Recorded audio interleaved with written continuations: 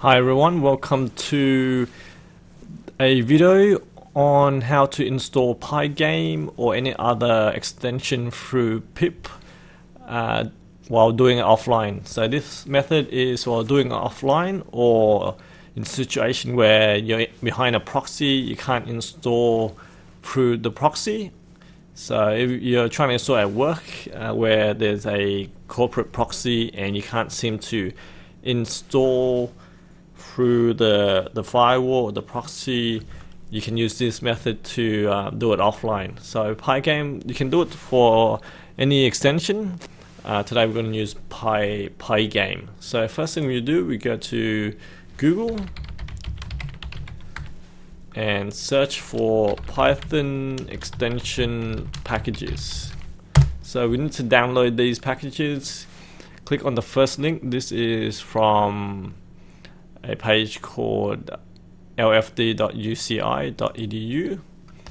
This is the unofficial window binaries Python packages page. So you look for your package name. Today I'm going to go into Pygame.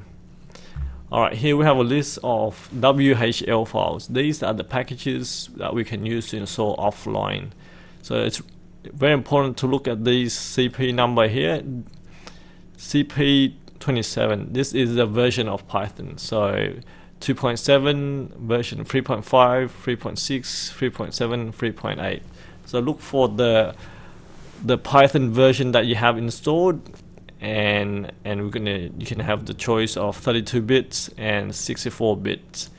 So I'm gonna download both. It's a good idea to download both just in case whichever one doesn't work. So I'll install that.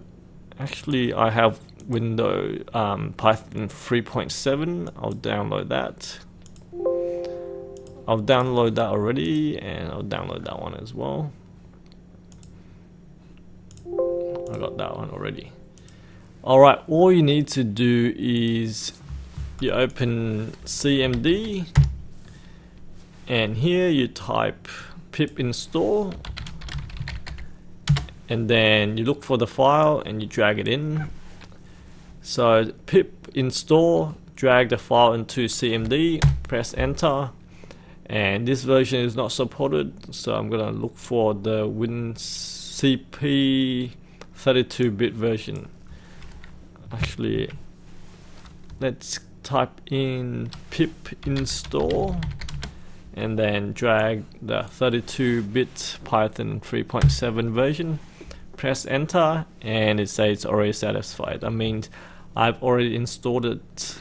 So this method works for me today. I spent 2 hours in the morning looking for different ways to install the software packages for my Department of Education workplace. I have a proxy, and no other techniques works. This offline version will definitely work for you because it doesn't require you to connect online. If you have any question, leave it in the comments below.